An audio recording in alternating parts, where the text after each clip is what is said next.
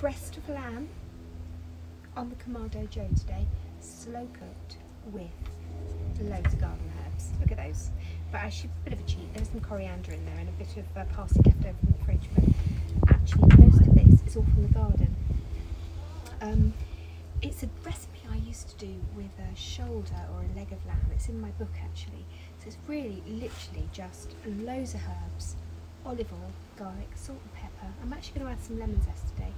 Marinate it, leave it, cook it, slice it, scoff it. That order. Very easy. Do you like the new surroundings today? We thought we'd take it outside into the garden. It's so pretty. So pretty. It's a lovely day. Sage. Okay, so this is sage. Now, this might get dull and John might move this into a montage. You never know. Maybe just picking all of the herbs. Actually, I don't want to put them in there just yet. I want to put them in the bowl because I'm going to chop them roughly. But I'm just going to go through them. So there's some sage, rosemary. Okay, just going to take that off the main stick, and I'm going to keep the stick, and I'm just going to toss it in as well because it just adds fragrance and an aroma. Really. So you don't want to waste the sticks. I always keep them. Bay leaves. Just going to chop those up as well, roughly chop. Mint. Now this is the mint from the garden. This is quite woody, this stick, so we don't want to chop it up. But this stuff, which is again left over from the pins, we will just. Actually, do you know what? I can chop these sticks. They'll be fine. It's like quite flimsy. Just do this. Plain going past. Plain going past. Glide round plain. Mint. Now this is oregano, golden marjoram that we grow. Oregano. It's beautiful. It's got lovely. What did you call it? Oregano. Oregano. No. No? I thought we'd go look at a map today and find a route to the oregano. Thyme. What do they call coriander? Cilantro. Yeah. Aubergines, eggplants. Thyme and oregano and golden marjoram. That's in there. Again, these aren't too woody, so actually that is a bit woody, that one. So I'll just leave the sticks separately. But these bits of thyme, they're not too woody, so we'll just keep those in and chop it all together. Makes it easier. Parsley, coriander, stalks and all. There's a little bit more oregano and some chives. Okay, I'm just going over a little bit because I've been attacking them. There's a bit of flour there, a little bit of old yellow bit, but again, I don't worry too much. I'm just going to chop it all very roughly and shove that into a bowl. Okay. You don't need to do this in the food processor. Just do it all in here because again it is rough. Okay, it's not finely chopped. It's beautifully rough. The whole point of this dish, it gets slow cooked for about 2.5 to 3 hours. There we go. Oh, the smell's coming off that already. That's lovely. Okay, so put all these herbs into a bowl. Okay, like that. Then the stalks. Okay, they go in too. And here I've got some garlic, loads of garlic. Loads. It's a whole bowl of garlic here, which we're going to put in. Don't be scared of the garlic, okay? And don't bother unwrapping it. Just chop it again in all the pieces because it's slow cooked. It all just comes down in the end something quite soft. So just put those in. See how easy this is? This is a plonky dish. You just plonk it all in. Do you know what I used to call plonky men when I was a kid? Wrestling. Do you remember wrestling on a Saturday afternoon, John? Big Daddy. Who was the big hairy one? Giant haystacks. I keep doing my nails. Yeah, giant haystacks.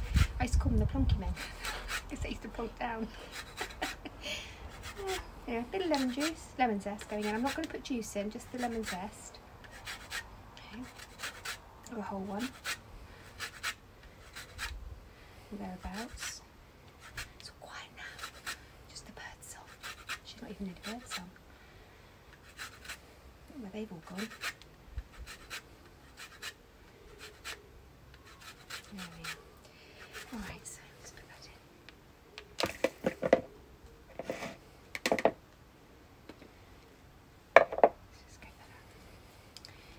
that'll just lift it a little bit, just lift the flavour. So let's go over the herbs I've got: mint, coriander, oregano, marjoram, sage, rosemary, bay leaf, thyme. Oh, basil. I haven't put any basil in. I'm going to go and pick some basil. Sorry. That is the older basil. That's the one that's been in the pot for a little while actually. So it's sort of slightly firmer leafed. There's a few flowers on there, that's fine. This is the newer basil, which the leaves are sort of floppier. Not quite as tough. So that all goes in. Lots of pepper. Lots of pepper. Lots and lots and lots and lots of pepper. See, I reloaded it after the other day. And then a big handful of salt. Okay, show a bit more. Gallons of olive oil. Okay, just loads. Again, don't be afraid of the olive oil. This is just going to add not only flavour, but just loads and loads of delicious moist oil. And then we're going to cook this lamb slowly on the Kamado Joe with some water, maybe some apple juice in it underneath, so it just makes it all lovely and humid, and you're going to get this wonderfully delicious flavoured breast of lamb. And breast of lamb is really, really cheap. Okay, it's a cheap cut. We bought this rolled, we just unrolled it. It's actually boned as well. If you want to have it on the bones, it just cooks longer. And then basically you've got ribs. That's kind of the idea. But we're doing it without the bones, so it's just one piece. So you can see that we can then cut up. So I'm just going to put half my mixture. There we go. Put half my mixture in the bottom. Right. Like that. Spread it all over. It's quite woody, doesn't it? But it'll be fine, I promise you, because I'm going to let this marinate, then I'm going to scrape it all out and put it into some foil. And then I'm going to actually think, John, I've just changed my mind. I think we might cook that in the foil just to start with, to really let the herbs permeate, and then we can take it out. We'll have a little play and you'll see later. Because it is a bit of an unknown entity, isn't it? Outside cooking. Well, it's for us anyway. We're getting there. We're getting there. So just, whoops, hop the breast down. I didn't realise that was actually 2 pieces. So let's put some, God, there's loads here. I didn't realise it was 2 pieces. It was all stuck together when I unrolled it. There we go. 2 for the price of 1, eh? And then we'll just put the rest of this on top. Let's get my hands in. Just get my hands in. There we go. All over the top there. It's lovely flavours. And actually I think, oh, now I've got lucky hands. I've got some more olive oil on. Okay, and I'm going to leave that as a couple of hours in the fridge. Let all those flavours permeate, and then I think we're going to be ready to start cooking.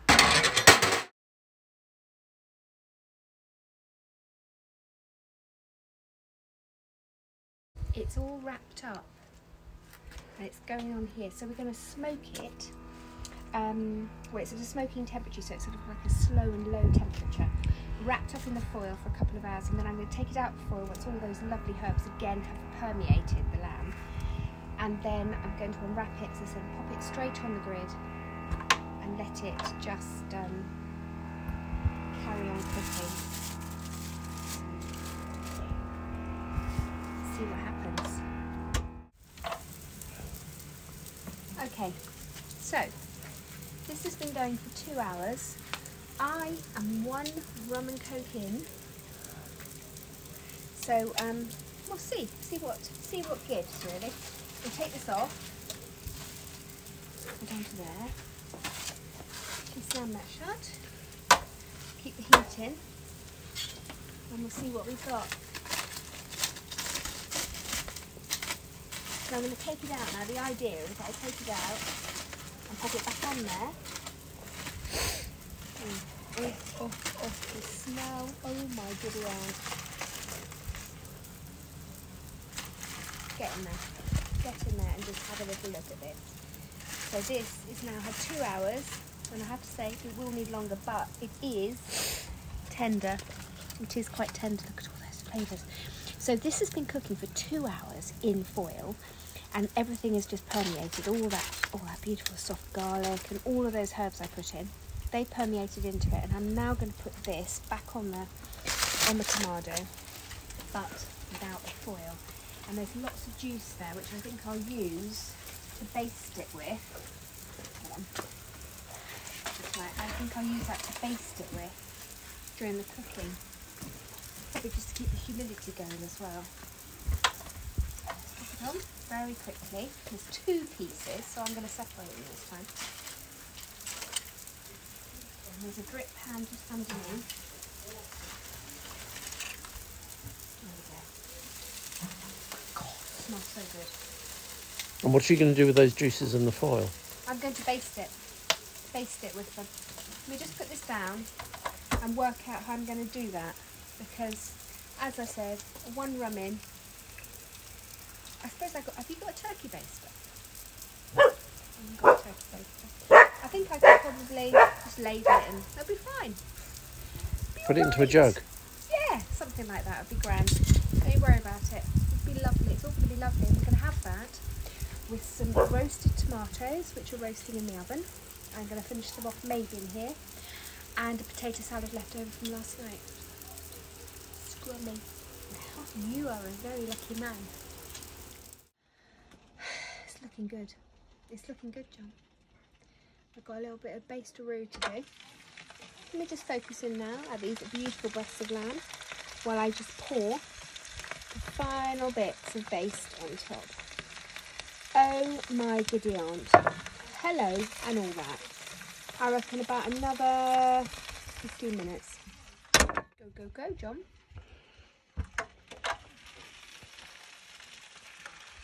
Resplendent. My breasts of lamb are resplendent. Just going to take one off to start with. I just want to show you how I can just slice it. Winnie's quite excited about it. I got that. No, it's a pigeon. I don't even need to actually look. I don't even need to take a knife through it. It is so moist and it is so tender. And it's been cooking since 5 to 5 we put it on, and it's now 8 o'clock, so that's 3 hours. So that's 2 hours in foil and then 1 hour out of foil. Winnie, you're so noisy. Look at that, just look at that. It's the most amazing piece of meat. Now, this is breast of lamb. It doesn't cost very much too. It's a really cheap cut. But it does like slow cooking. And with all those herbs. Oh my goodness me. And John, I'm not only having that. Winnie! We got some tomatoes as well roasted and a bit of potato salad as I said from last night. Blooming scrummy. So I will put the recipe up for this. But in the meantime, just watch me eat this lovely lamb. Succulent.